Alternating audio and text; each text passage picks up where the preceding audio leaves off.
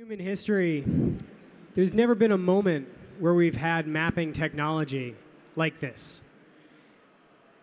We're starting to see an entirely new kind of map, a living map that lets you see the pulse of a city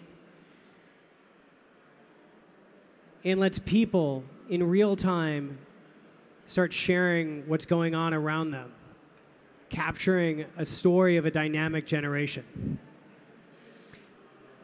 Today, you can go on Snapchat and look at the Snap Maps powered by Mapbox and get a sense of what's happening right here. And together, start defining what's happening around you and who you want to be. The power to make maps is the power to define a narrative. Today, that power belongs to all of us. Today, we are all map makers. And through these maps, we tell a powerful human story. And now in our future story,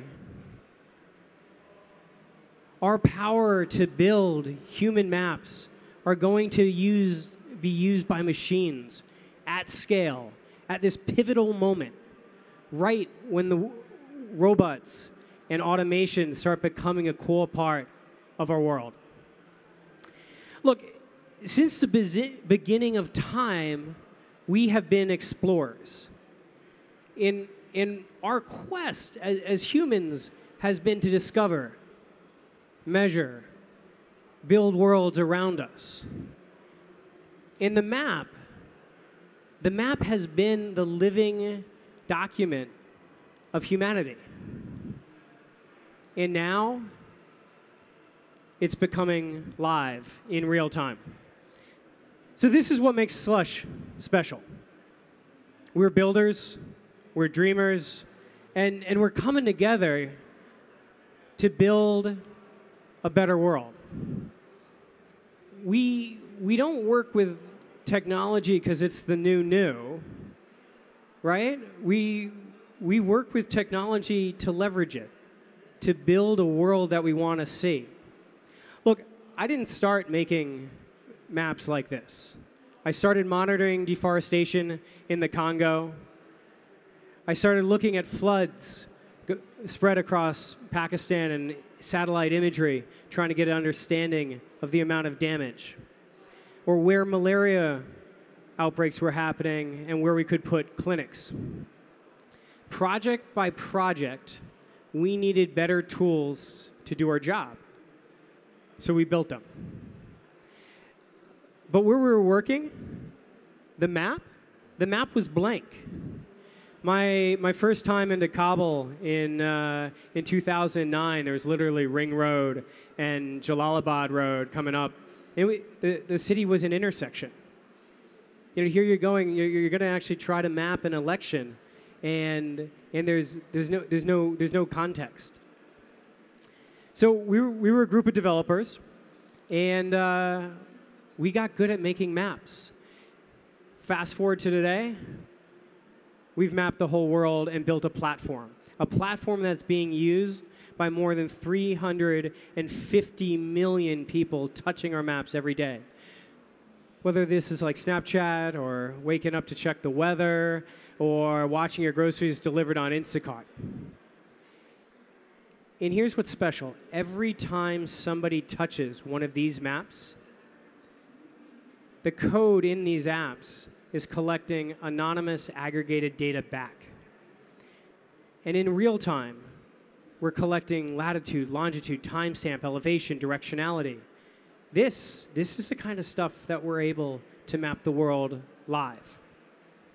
So here we are, we're building out this network of decentralized sensors. Our phones, every time people touch the map, we are the ones powering this living map. And all of this is happening as we're entering this era of robotic intelligence and infinite data.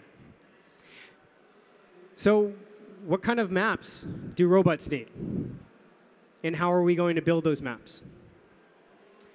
As we leverage location data to unleash human potential, Mapbox is building the location data layer for an entirely new world. This is Mapbox's frontier. Maps created by humans for machines to orchestrate symphonies of automation in transportation, industry, and learning.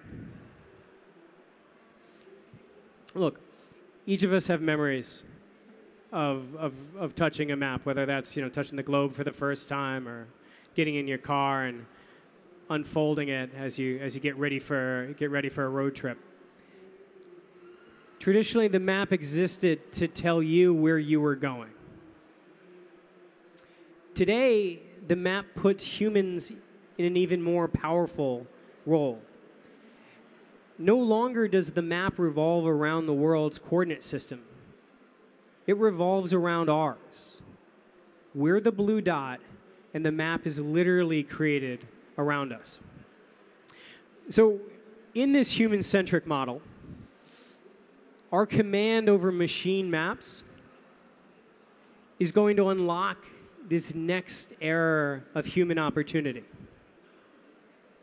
This means we need to push beyond what traditional boundaries of a map have even been thought of, and build a more perfect map of our world and its human activities, commerce, the environment around us, connections with each other. So, with more perfect maps, we're not just talking about maps and apps and for cars. We want the whole machine ecosystem to be running more efficiently, to build a more equitable, stable, and prosperous world. On a technical level, our vision at Mapbox is a race forward to where we know maps are going. This is beyond mobile. I want everybody to just shred the traditional concepts you have of what a map looks like. Because we're starting to operate in a mixed reality paradigm, where real-time, reality-grade location data is going to orient everything from gaming to automated vehicles to logistics. I'm honored to be here today with all of you in Tokyo, and honored to have the support of the SoftBank team. They see this new world, and we're building it together. I want to speak a little bit about the history of maps, and really to understand where we're going, I want to pull back and talk a little bit about how we got here and what that relationship has been between humans and the map. So let's take a first look at why maps existed. This was about documenting exploration. These maps were powered by our intense desire to know. And they were owned by these elites, right? This elite group of people where the data was all locked away in these static snapshots in back rooms. Many of the maps in the early days, as we now know, were wrong, right? But over time, we iterated. And it's that nature of map making that is ingrained in humanity's curiosity. Each new map became better and more complete and more representative of the diversity of the needs that we had and more equipped to meet the needs that we have today. Fast forward, we've mapped the whole world. And now that map is oriented around us, focused on the context around us. Once the digital maps got into our car, we stopped wayfinding. We stopped using paper maps. Once maps got onto our phones, we actually stopped using peripheral tech in the cars. Here's where things get interesting. This dawn of sensors gave humans the chance to document our exploration, to translate our discovery into data. And as this network of sensors just starts to skyrocket, this footprint expands exponentially. So maps are going to transform the function of just providing directions and knowing what's happening around you. Where we're going, the location data layer is the operating system for machines that will unleash an entirely new era of human discovery, enterprise, and industry. Today, we are all map makers. Every human transit, every purchase, every memory created, every connection shared is tied to location. We move around in our daily life, and it's this motion that creates an invisible map. This is a map of our lives, and at scale, this is a map of human activity. And powered by Mapbox technology, this is the roadmap of machine-driven future and tremendous innovation in industry. So, look, maps got us to where we are today. It's that human desire to explore that has let us build this new world that is pulsing around us. The question now is, what is the map of the new world? This is not about a map anymore. This is about the opportunities that location data is going to unlock. So to understand where the platform is going, let's start with our human foundation, the 1 million registered developers we have building on top of Mapbox. Solving human challenges is in Mapbox's DNA. We created Mapbox to serve communities of people on the ground solving urgent, real-world needs. Those were famines in Somalia, elections in Sudan, hurricanes in Houston. We knew that the map could empower professionals to save lives and the environment around them. And by creating a platform, we gave them better tools to make data-driven decisions. So combining their data, their on-the-ground reality, with location data, we could inform them how to work better. And it's been that relationship with developers over the years that's influenced our platform and changed how we've built. And now today, those 1 million developers touching our SDKs, building on our APIs, are funneling a level of data back that's helping us make a more perfect map. So whether it's apps like Snapchat, or you saw some of the watches like Cisco, or weather terminals by IBM, we're touching over 350 million users a month. It's these people touching the map that are constantly feeding back live data, live mapping the world. They are the humans that are at the heart of the map. So what does this start to mean for autonomous vehicles? The map is no longer just providing directions, right? The map is the propulsion for the vehicle. So if I tell you to go to a bar, or better said, look, go to the bar's on the corner, you'll notice that what I really meant is there's a door on the corner, and you're going to be able to analyze that it's a bar.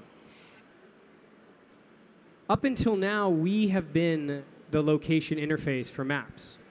And as we start being removed from that experience, the level of precision, accuracy, and timely updates are insane. So for an autonomous vehicle to move people around with this level of precision, the details have to go deeper. We are at the dawn of reality-grade data. that requires reality-grade precision to know where everything in the world is. And we're in a world where the level of change is accelerating, and the map needs to be more live than ever. So this is not just about powering our autonomous strategy. This is about powering an entire world that is changing more and more radically. Take a look at the transportation and logistics. Our core mission is to help people and goods move more efficiently, connecting people with things they need. Every single vehicle plugged into the Mapbox network creates a better map through that data feedback loop.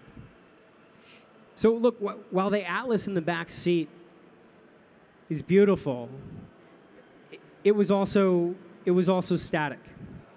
Maps drawn by hand lost out to maps drawn by sensors. And we can be nostalgic about that past, but the upsides for safety, productivity, and industry cannot be argued with. Sensor-driven maps are going to be an enormous win for humanity. Today, Mapbox collects over 225 million miles of anonymized data every single day. That means we have more sensors on the road today than the entire auto industry is going to have by 2020. And these sensors, this is what's painting the more perfect map. Traffic on the road, whether a new road's being built, did a detour come out overnight? As the real world changes, your maps in your applications need to change. And it's this global sensor network that's literally emitting hundreds of millions of pings a minute that's feeding back to power the context around us. The future of transportation and logistics requires a level of precision that is only possible through this decentralized network of sensors. And it's not just about the real world. As we start looking at augmented reality, the future is being built on layers of timely data that are going to be powered by these maps, but you're never going to see the map. It's the data behind the map that's actually changing context and being streamed live directly in to change the gameplay or change the context of what you're looking at. There's no room for error here. You're getting down to the level that when you pick up your phone, what you're looking at is right in front of you. Having that context needs to align perfectly. And you might want to pull out your phone and immediately spawn your own virtual world, and the people around you join that world.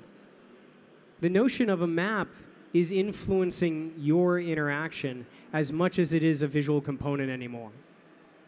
So to reach this frontier and to drive faster at updating this feed of data, we need more sensors. We need to become part of more apps. We need to empower you all to build more crazy technology and applications. Because the more people that use the map, the smarter the map becomes. So to conclude, the first maps documented our world. And in documenting the world, it also made that it also captured the reality at that time. By harnessing Mapbox, we're giving a community of more than 1 million developers and a larger reach of 350 plus million people touching the map the ability to make that map, to own that reality. So let me end with, if we can make our own maps, we can also make new realities. I invite all of you to join us at Mapbox, where we're building a new world together. Thank you very much.